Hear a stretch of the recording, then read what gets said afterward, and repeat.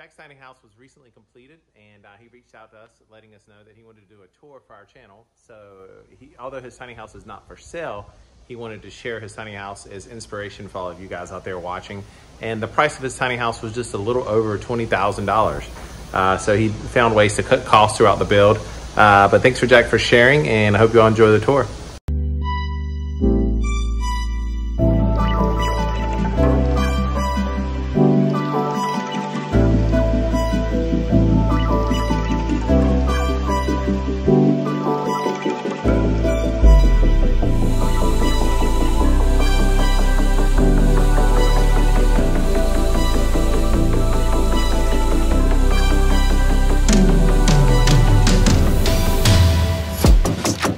Alright guys, this is it. This is the tiny house tour that you guys wanted. We're going to go on the outside of the tiny house first, and then I'll show you the inside. This is a 20-foot by 9-foot by 14-foot high tiny house. The outside I have cedar and also like a congruent metal, as you can see, on both of the sides. And I just tilled this little area up, put like a whole little flower bed in here, and then also make it look pretty, stuff like that. Like 3 or 4 like pine trees. So let's come back over here and show you how I charge my Tesla, and then also the composting area. So over here is like where I'm putting all my compost, and eventually I'm going to turn that into like a flower bed. The goal here is to make it fully off the grid and self-sustainable. Just threw up like a couple pallets, and then after I make some composting and everything, and I'll dump it in there, and then we'll make it into like a beautiful flower bed, so it's not so disgusting. This is the back side of the home. We put a driveway in. This is kind of like the brains, the guts of the tiny home in a way. This is, right now we're on just regular electric, but the goal is, like I said, to do fully off the grid, meaning like solar and wind, because we get a lot of wind out here. As you guys seen in my last video, I made a French drain, what it looks like now, and we just covered it up with the gravel as well. The whole tiny home itself is fully electric. There's no propane or anything, so I got electric heaters, electric water heaters, and then electric stove, 2-burner top stove. So this is the breakers. And then here's my Tesla charger itself, and as you can see, this is just like the regular Tesla charger that comes with the car, and I'm able to charge my car. If I maxed out the amperage to 32, I'd probably be able to charge it in about 3 hours, but because I'm not driving every day, I only need to do that for I can lower the amperage, which is better on the battery, and then also it just takes longer, so maybe like 8 to 10 hours of charging. This is where I hook up a hose, just a regular hose, to get my water. There's a tiny little filter inside that kind of filters the water. I don't drink this water, I just use it for like washing my hands, taking a shower, or using it for a washer and dryer. Last week we got a gutter system. We got that all the way around here. And this is just temporary right now, it's not really hung up on anything. Around this area, I'd say about around this area, we're going to have a 250-gallon tank in which we'll catch the rainwater, and then it's just going to have a bunch of filters. So that way I can actually shower with it, and then I can actually drink it and use it and not get sick. So then this side right here is just the bathroom area, all the way up to the top loft. I have a what they call a shed pitch roof instead of like a regular traditional roof. I just have shed pitch. I picked that just because I thought it looked very more modern. The roof is the same as this congruent metal. So just like this. Right now it's just kind of strapped down. Right now, I mean, that's just pretty much what you have to do. Yeah, that's the outside. And then maybe in the future I'll have my own little garden right here to actually make like food, vegetables, other than what's over here, which is just flowers and stuff to make the tiny house outside look more pretty. So let's go on the inside and I'll show you around.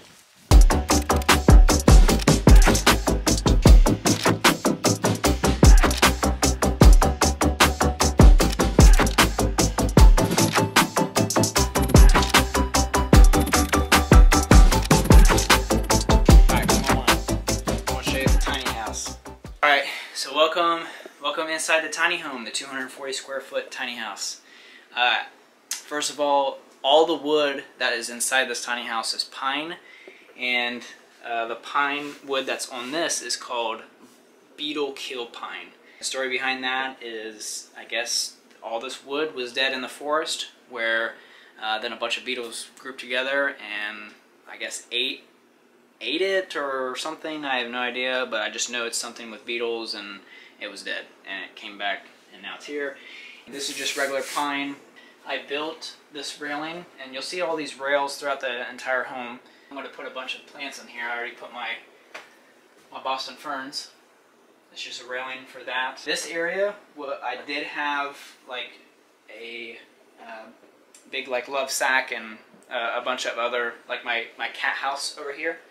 But I thought this would be a better station for where my computer is. This is just from IKEA. It's like a marble desk, and then my setup, pretty simple. On the floor here, we have a cow hide rug. So just thought that would be an interesting piece, like almost like a centerpiece that you would have in a regular home. So let's go over into the kitchen, where we'll start with this. This is a butcher block countertop with a 2-burner top stove, electric. I built another railing, so I just kind of wanted to make it look as like cabin-y in here and homey as possible. So I wanted all the open cabinetry. I built all this by hand, and I always thought it'd look really cool with like pans hanging, you know, kind of like a cabin vibe. This is where Phoenix likes to hang out sometimes.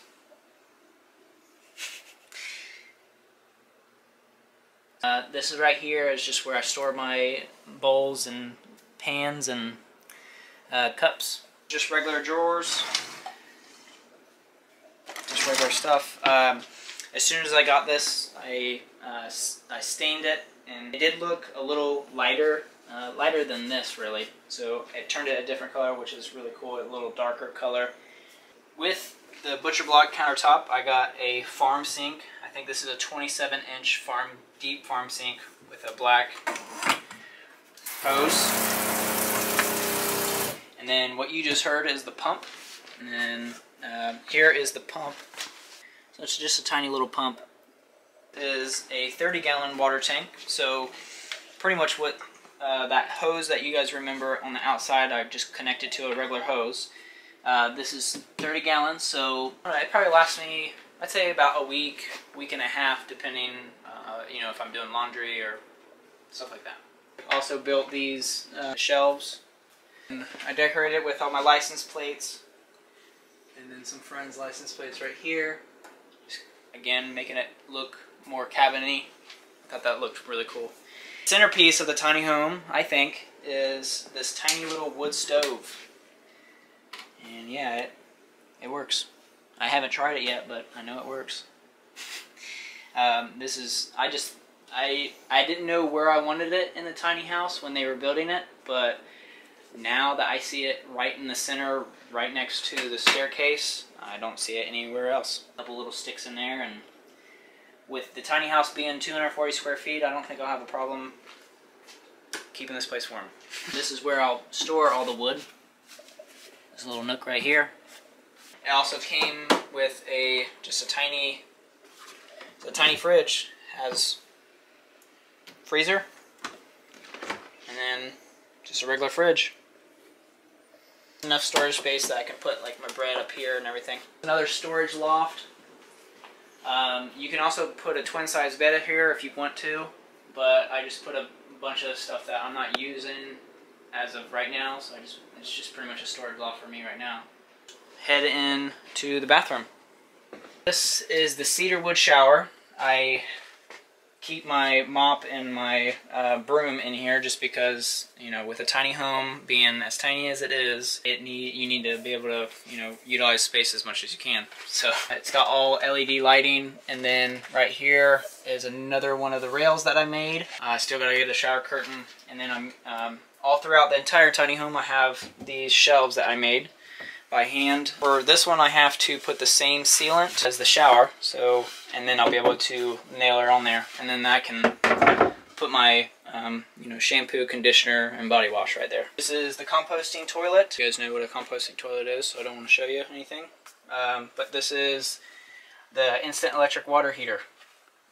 And this thing's pretty cool. You can just, you know, just instant. And it's electric. And it's super small and does the job. Pedestal sink. And it comes with a light. And then here's a couple more of the shelves that I built for all my bathroom needs. Just a regular light right here. And then throughout the home I got 3 electric heaters. So if I don't want to run the firewood stove, I can run this, which is touchscreen. So that'll be coming in handy during the winter. Phoenix's kitty litter box. And then I also made another one of these rails for all my coat hanging, and then my book bag hanging and everything. And then we come over here, I made another rail for my shower. So just, you know, towel rack. Here is my washer and dryer. So this is a washer and dryer combo. Does the job. I got some towels in there right now. I just store like all my laundry needs right here, my hats, and then usually my towels. So that's the bathroom. Let's come upstairs and I'll show you the loft. With these stairs, you know, you're utilizing space in the tiny home. So they made these stairs drawers for all my clothes. So there's one. There's all my t-shirts. There's all my jeans. You know, sock and underwear. So that's really handy when it comes to a tiny home because you want to utilize all the space. Another railing that I made out of the same iron piping. It's called black iron piping. So here is the loft area. This is a walk-in bedroom loft. That's what they call it. So usually a tiny home would come, like the stairs would come all the way up, and then the loft would all continue all the way right here. And then, you know, you're crawling essentially, and you got more stairs. Potentially, you know, you're gonna fall or whatever. I wanted a walk-in loft. I'm like 5'7". My dad's almost 6 foot, and he can stand all the way up to the top. So there's a lot of space in here, and it's nice to not just have to crawl up onto the loft area. I got a queen-size bed in here. And it's just got like 3 little rectangle windows, and then I have another window right here, just a regular square one. I got a regular air conditioner that it keeps the tiny house more than cool. That's all you really need, or you could have a mini split if you wanted to. Alright guys, so that pretty much concludes the tiny house tour. I hope you guys enjoyed it. It's a simple lifestyle. If you guys got any questions, drop them in the comments below and I'll be sure to answer them. And until next time.